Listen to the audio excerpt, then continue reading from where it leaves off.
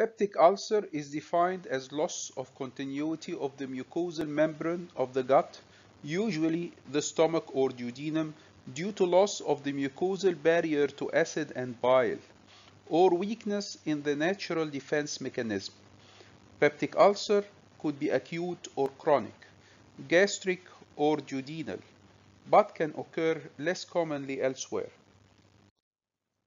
The body secretes HCl, pepsinogen, mucus, and intrinsic factor. The antrum secretes mucus and the hormone gastrin. Truncal vagotomy is a common procedure in operations for the treatment of intractable peptic ulcers in order to decrease acid secretion and so allows for healing of the ulcer. However, it also causes delayed gastric emptying and vagal denervation of other viscera like the gallbladder, increases gallbladder stone formation.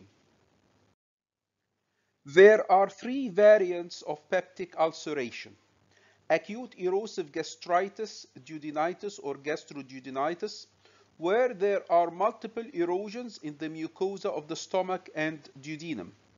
Stress ulcers are types of acute peptic ulceration and include curling ulcer, which is stress ulceration that occurs in patients with major burns, and Cushing ulcers, which are stress ulcerations occurring in patients with head injury.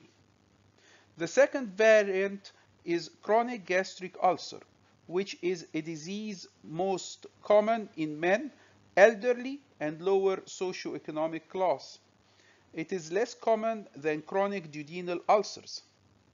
And the third and most prevalent variant is chronic duodenal ulcer, which occurs in the first part of duodenum in most cases. With gastrinoma, ulceration may involve the other parts of the duodenum as well. There are three main causes for acute erosive gastroduodenitis. The most common is medication, especially with aspirin or other non-steroidal anti-inflammatory drug, and with corticosteroids, but the list is long. The occurrence does not always depend on prolonged use, but some patients develop severe gastric erosions from first or second dose of a non-steroidal anti-inflammatory drug that they might have been using previously with no complication. Alcohol in particular, as well as too much coffee or other drinks, might induce acute erosions. Stress ulcers have already been mentioned, and their incidence was found to be reduced by proton pump inhibitors, also known as PPI, which are usually given to the severely ill for this reason. Clinical presentation is by acute pain and tenderness in the epigastric region. Nausea and vomiting can be present. Hematemesis can occur and be massive. Diagnosis is confirmed by upper endoscopy. The treatment includes stopping the offending drug or agent, avoiding spices, fat, coffee, and any irritating food. In severe cases, oral feeding can be stopped for a few days and IV fluids are started. Antacids, H2 blockers, or proton pump inhibitors usually result in prompt healing. Blood transfusion is needed in case of hematemesis. Total gastrectomy is rarely indicated in life-threatening hematemesis that is not controlled by medical treatment. Medical treatment is continued for 4 to 6 weeks after the acute attack. The treatment of stress ulcers is the same as the treatment of acute gastritis. The underlying problem, like sepsis, should be corrected. Damage to the gastric mucosal barrier appears to be the most important factor for the development of chronic gastric peptic ulcer. which can be secondary to any of these listed causes. Malignancy should be considered in all ulcers of the stomach, no matter how small they are or innocent looking during endoscopy. 8 biopsies should be taken from the edge of the ulcer. Follow-up endoscopy is repeated after treatment of benign ulcers, and if still not healed, rebiopsy is indicated. Mucosal biopsy near the pylorus is taken for Helicobacter pylori flow test in case of prepyloric ulcers. Extensive gastroduodenal multiple ulcerations resistant to healing should raise the suspicion of Zollinger-Ellison syndrome, and serum gastrin should be measured. Gastric peptic ulcers are classified according to their location into 5 types. The clinical picture and diagnosis is mainly burning epigastric pain immediately following meals, epigastric tenderness at examination, and because of the pain induced by food, the patient is afraid to eat and loses weight. The diagnosis is established by upper endoscopy. It detects the ulcer, allows for multiple biopsies to rule out cancer, and allows for biopsies to examine for Helicobacter pylori. Barium meal can show barium in an ulcer crater or ulcer niche, but is seldom used nowadays. Other investigations such as CT abdomen and endoscopic ultrasound are mainly used to exclude cancer.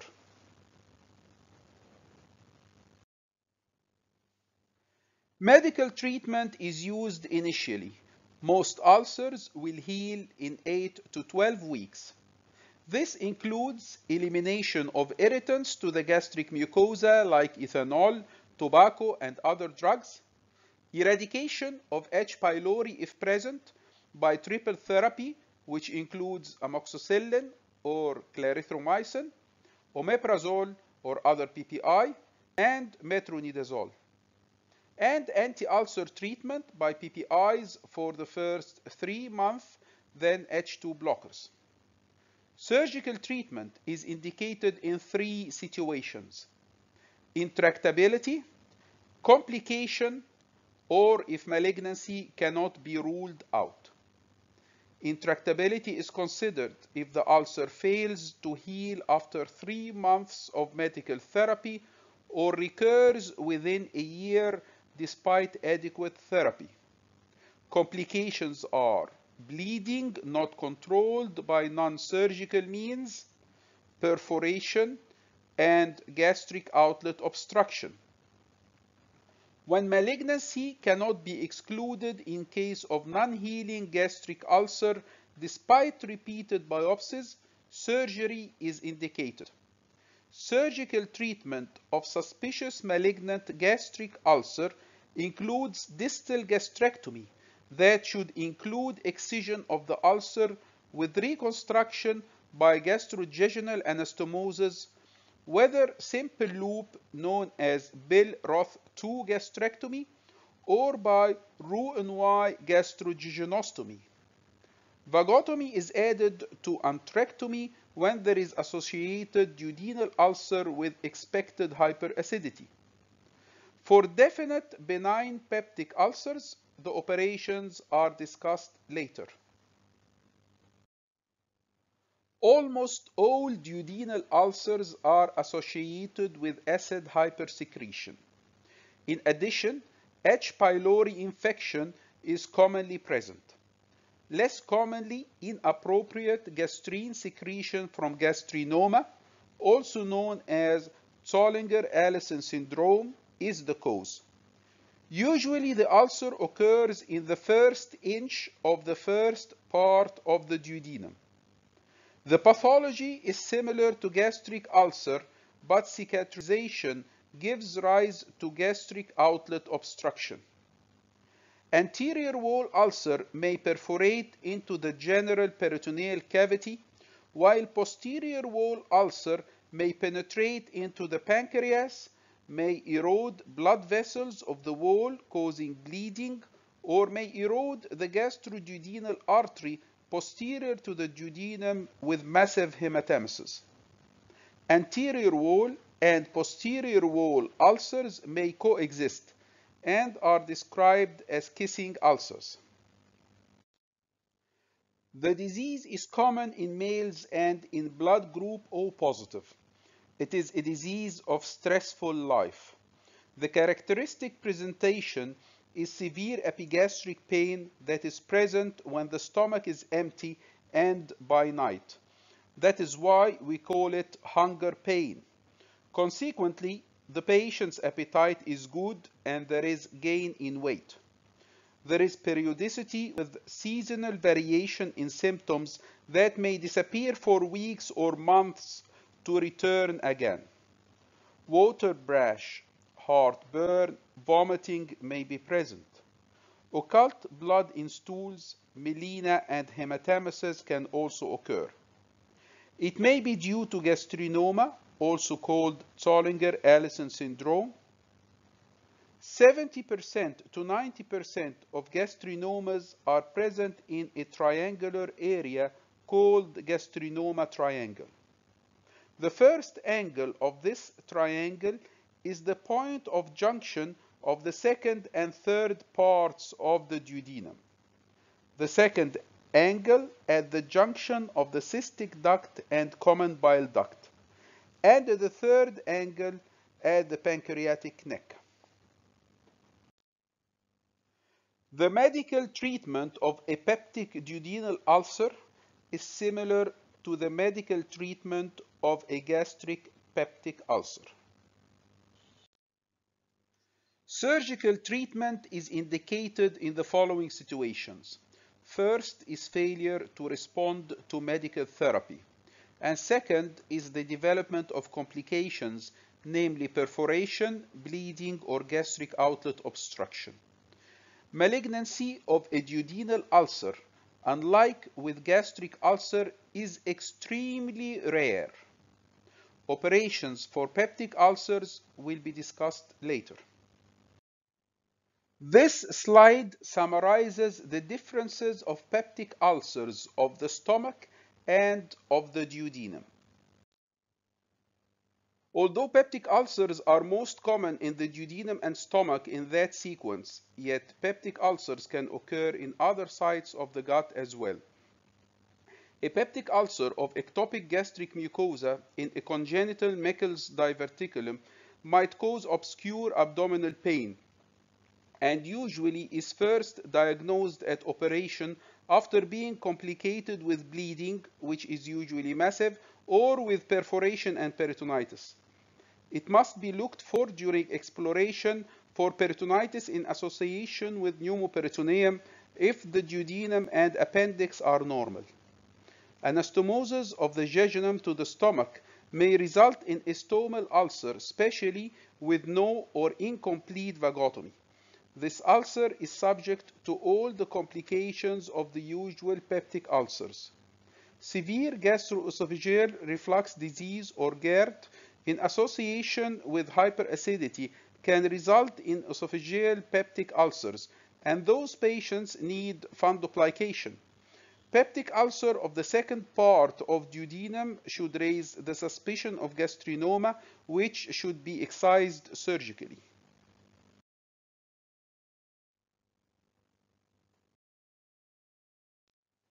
The diagnostic investigation for a patient with clinically suspected peptic ulcer disease is upper endoscopy.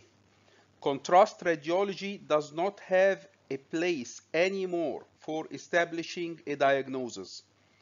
They might be used for further assessment, like in case of gastric outlet obstruction. This is because of the unique values stated in this slide for upper endoscopy compared to radiology.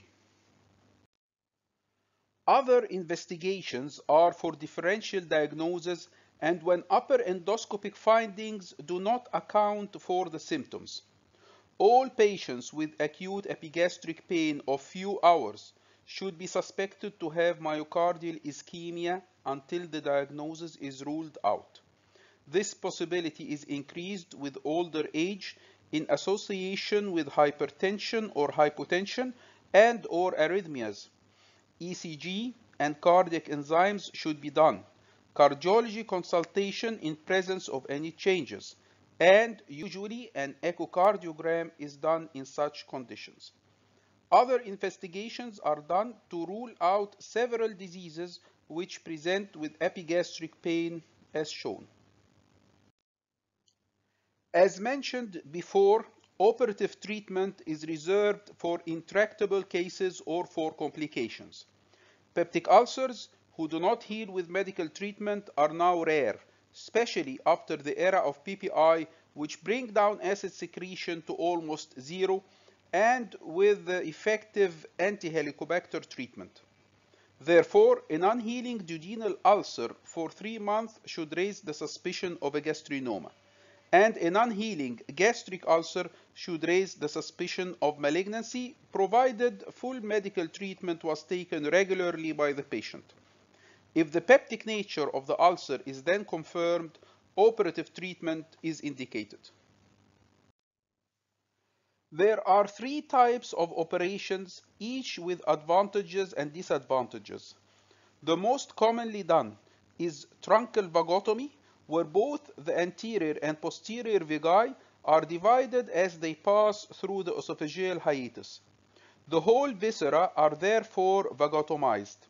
Unless a drainage procedure is added, there will be delayed gastric emptying, and so either a gastrojejunostomy is done or a pyloroplasty to destroy the pyloric sphincter and to keep it open. Ulcer recurrence or a stomal ulcer might occur, so the second operation was done where the gastric antrum was removed in addition to vagotomy. The antrum secretes gastrin, so this operation has the lowest recurrence rate because of the dual effect of vagotomy and gastrin elimination. The proximal stump of the stomach is anastomosed to the jejunum. The third operation is the superselective vagotomy, where only the nerve fibers of the stomach are divided down to the pyloric canal.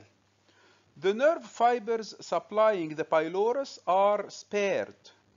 The rest of the viscera do not lose their vagal nerve supply, and therefore the alternative name of parietal cell vagotomy. But it has the highest recurrence rate. This diagram demonstrates the different types of vagotomy. This diagram demonstrates the 2 types of gastric drainage procedures. Truncal vagotomy with pyloroplasty.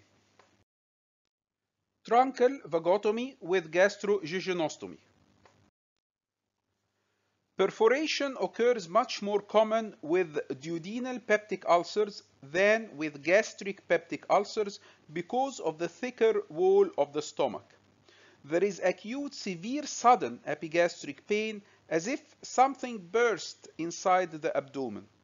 This is followed by partial relief after 1 or 2 hours due to peritoneal fluid dilution of the acid spillage.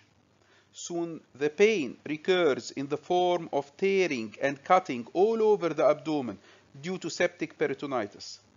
The full-blown picture of secondary bacterial peritonitis will be present at examination with limited abdominal movement with respiration. The patient is lying still because any movement exaggerates the pain.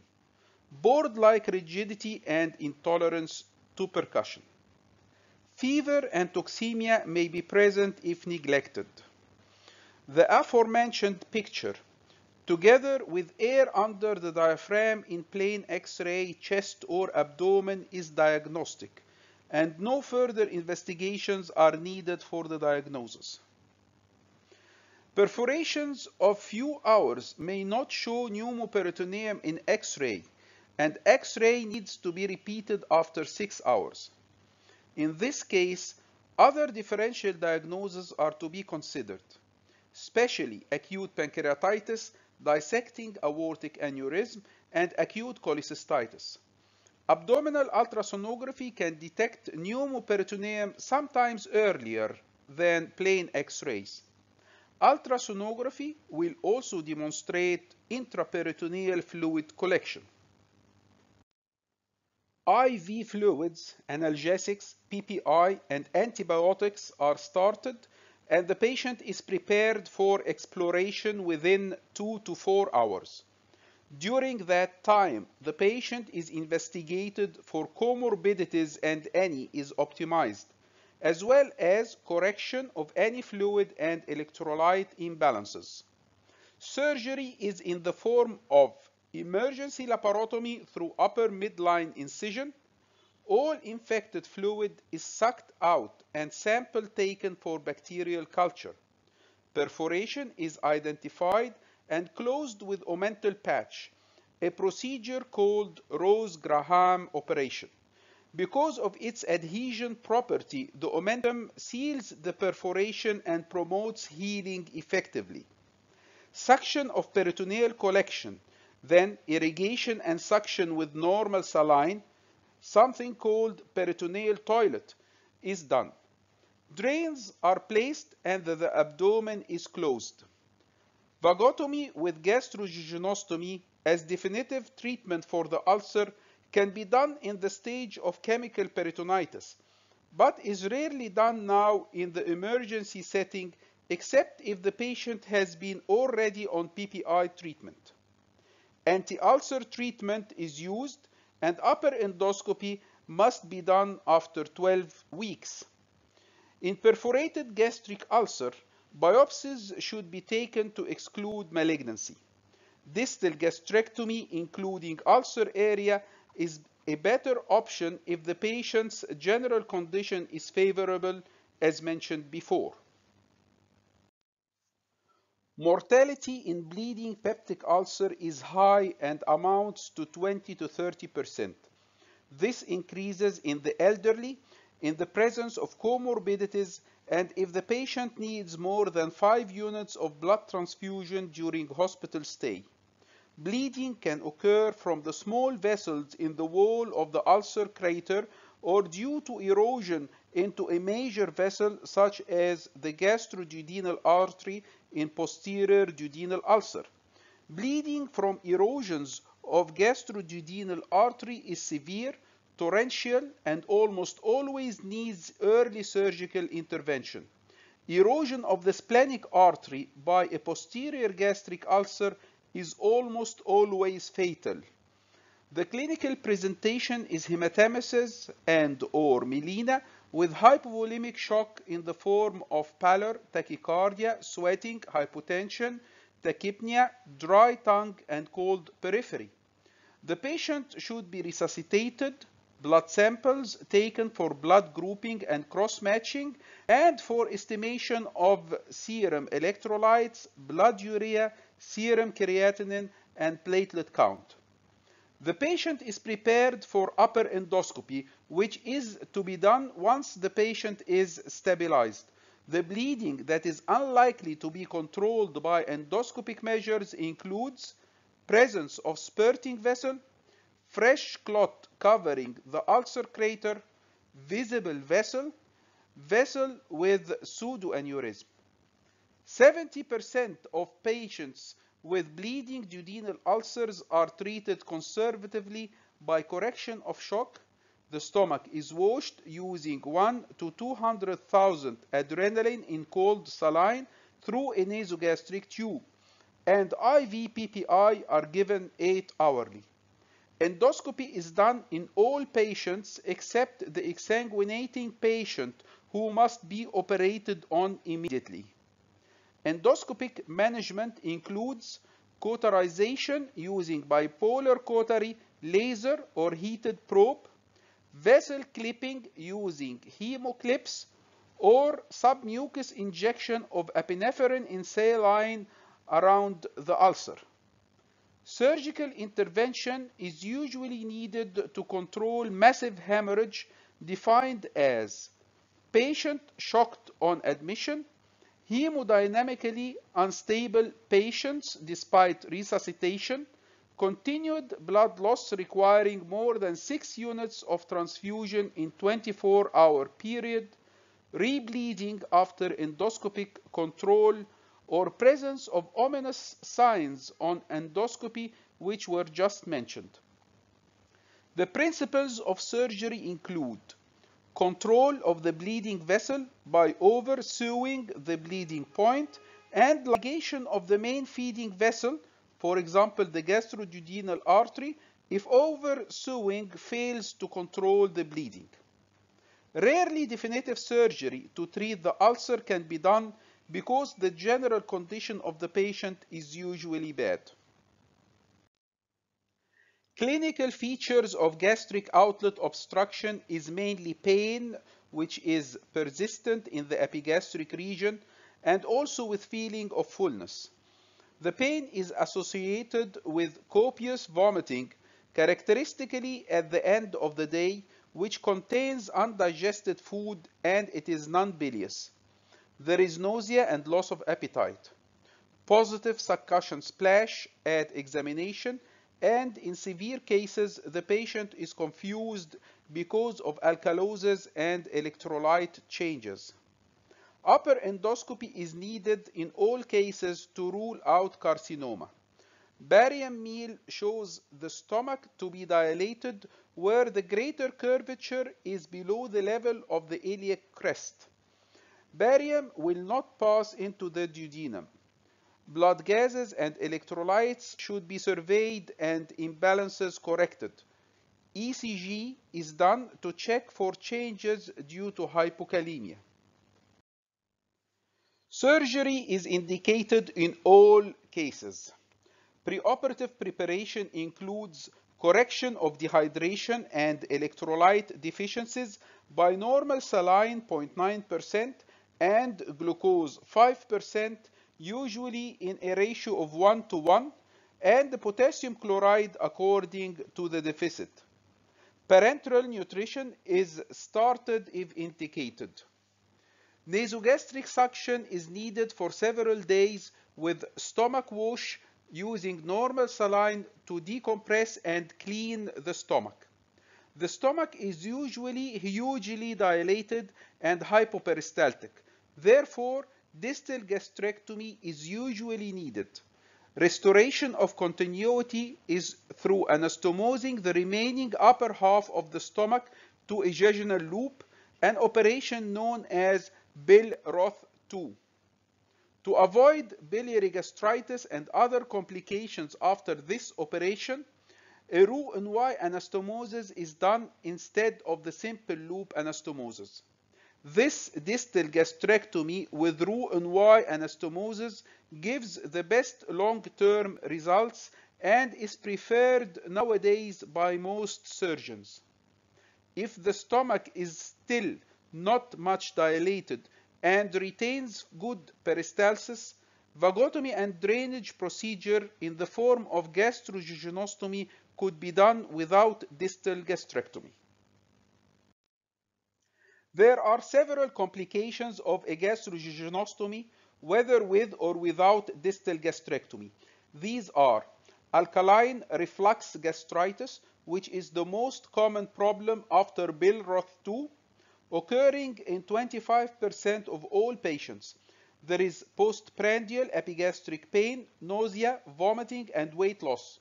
The diagnosis is made by endoscopy, which demonstrates the gastritis and a free reflux of bile into the stomach.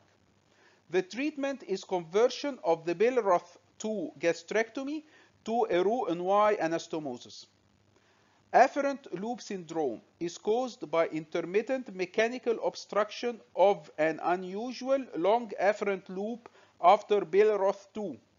Symptoms include early postprandial distension, pain, and nausea, which are relieved by vomiting of bilious material not mixed with food. The treatment is good drainage of the afferent loop by converting the loop gastrojejunostomy of PROF 2 to a Roux-en-Y anastomosis. Dumping syndrome is caused by rapid emptying of nutrients into the small bowel. It affects most patients, but is a significant problem in only a few. There are two types. The first type is called early dumping syndrome, which is the more common. It occurs within 20 to 30 minutes following a meal and is more common after partial gastrectomy with Bilirubin 2 reconstruction. It results from the rapid movement of a hypertonic food bolus into the small intestine. Symptoms are due to rapid fluid shifts into the bowel, causing distension and a subsequent autonomic response, along with the release of several hormonal agents responsible for GIT symptoms such as nausea, bloating, abdominal cramps, and explosive diarrhea. The second type is the late dumping syndrome, which occurs 2 to 3 hours after a meal and is far less common, causing mostly vasomotor symptoms. The large carbohydrate load passed quickly into the small intestine causes overt release of insulin, resulting in profound hypoglycemia. The treatment of both types is conservative in most cases, but may be surgical if conservative measures fail. Conservative non-surgical measures include change of dietary habits, avoidance of a high carbohydrate diet, and not to drink fluids with meals. Octreotide is sometimes used. Surgical treatment aims to delay gastric emptying and includes interposition of an antiperistaltic jejunal loop between the stomach and small bowel, or conversion to a long limb Roux-en-Y reconstruction. Post-vagotomy diarrhea is another common complication of gastrojejunostomy. It is mild in most cases, but sometimes it is a disabling problem. Symptoms usually improve during the first year after surgery. This and the following slides demonstrate the different types of operations for gastric outlet obstruction.